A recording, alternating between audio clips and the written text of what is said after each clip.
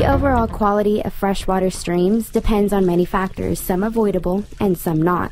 Student researchers Stephanie Grice and Clay Prater have found that population growth, economic development, and seasonality are among the factors that degrade water quality of many streams and inhibit their ecosystems to remain healthy.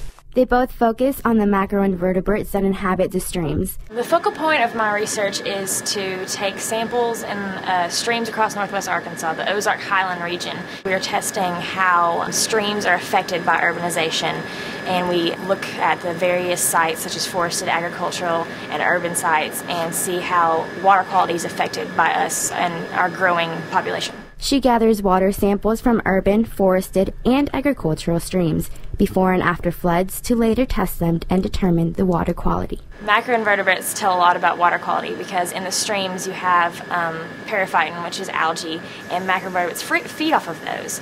And it's kind of what heads the life cycle in the stream.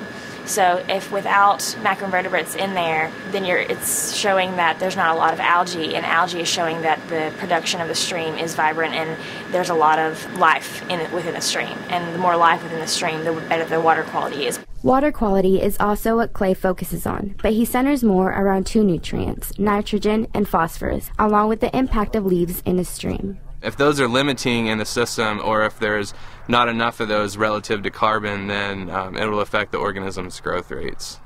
To determine the impact of these three elements, he uses one macroinvertebrate, the shredder, to determine how the creatures adapt and evolve in correspondence to the presence of the components. I study shredding macroinvertebrates in Ozark headwater streams like this one, mainly looking at how the effects of nutrients on detrital food resources, so leaves in the stream, and how those affect the organism, the macroinvertebrates that eat those. To collect samples, he sections off one part of a stream, stirs its sediments, and puts some of the debris in a brown bag that he will later examine for nutrient presence. Macroinvertebrates are really important for nutrient cycles in streams. So they're one of the major primary producers, so they'll eat the algae or the leaves in the streams, and then they in turn serve as food sources for bigger organisms.